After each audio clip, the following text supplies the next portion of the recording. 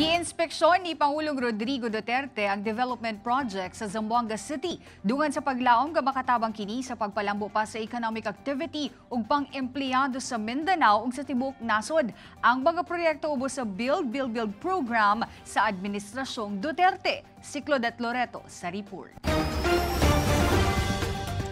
Gipanguluhan ni Presidente Rodrigo Duterte gahapong adlaw sa Port of Zamboanga City ang inaugurasyon sa 243 ka mga social and tourism port sa tibuok nasod nga lakip sa 484 ka seaport development projects nga nakompleto ilawom sa Build program nga usa sa mga nahimong legasiya sa kasamtang administrasyon. Pinaagi sa mga proyekto dulaan 4,000 ka mga Pilipino ang nahatagan og direktang trabaho.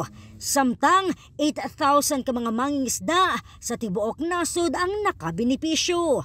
Sa 243 ka mga bagong social and tourism port sa nasod, 52 ang makita sa Luzon. Usa niini ang nahimutang sa Lingayen, Pangasinan nga nakatabang sa mga estudyante nga gikinahanglan pa nga musakay og dimotor nga bangka aron nga makaabot sa ilahang eskwelahan.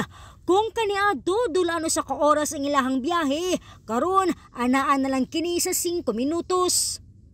Laing 64 pa ka mga proyekto ang makita sa Visayas, samtang 27 ang anaa sa Mindanao. Lakip niini ang mas gipanindot o gipalapdang Barangay Busay Port sa Sakol Island ug Barangay Tumalutab Port nga pulos makita sa Zamboanga City. Nga gilaumang makatabang di lang aron nga mapalambo ang nata sa turismo sa lugar apan aron nga mapadali sab ang delivery sa marine harvest. Magsilbi sab kining standby port alang sa mga fishing vessel matag dili maayo ang lakat sa panahon. Gipasagarbo sab sa Philippine Ports Authority ang ilang mga nahimo sa Port of Zamboanga. Lakip na ang nagapadayong konstruksyon sa ilang bag-ong passenger terminal building nga maoy pinakadako sa nasod. Ang DOTR at PPA ay nagpapatayo na po ng makabago at modernong passenger terminal building na siya pong tataguriang pinakamalaking PTB sa buong bansa. Dahil kakayanin po nitong mag-upo ng halos 4,500 pasahero kahit anong oras mula sa halos 800 pasahero lamang na kapasidad ng lumang PTB.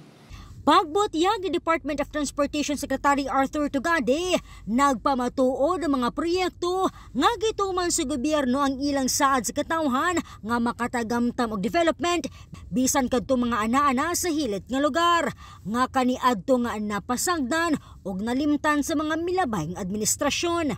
Gibarugan sab ni Secretary Tugade, wala pa natapos dinhi ang ilang trabaho. Naglaom sab siya nga mapadayon ang mga nasugdang kalambuan bisan og matapos na ang termino ni Presidente Duterte.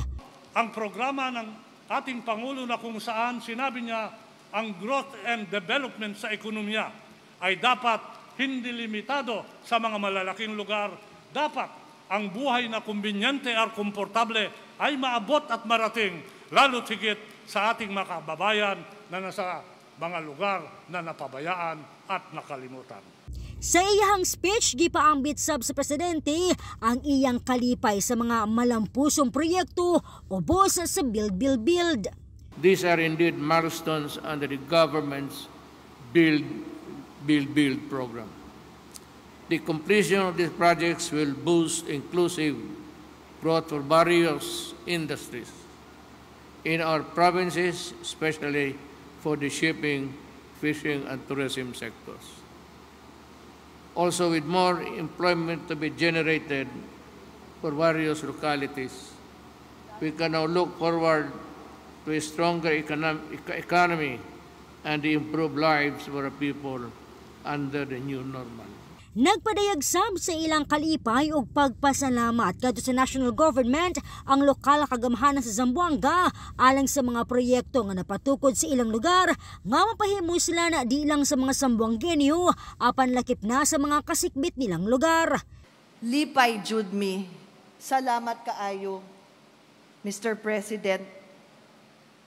Uban sa among pasalamat maong na kining ampingan o gamiton sa husto na pamaagi kining mga proyekto.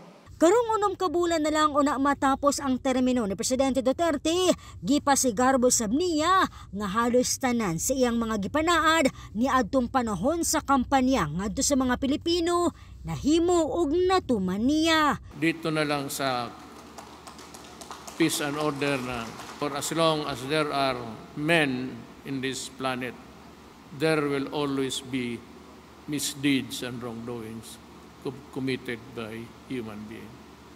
Be that as it may, nabi ko, I tried my best. And hindi ko naman sabihin pero mukhang nakompleto ko halos lahat ng pinangako ko. Gawas sa inaugurasyon, personal sa gisuta sa Pangulo ang kahimtang sa Zamboanga Airport. Claudette Loreto para sa Bayan.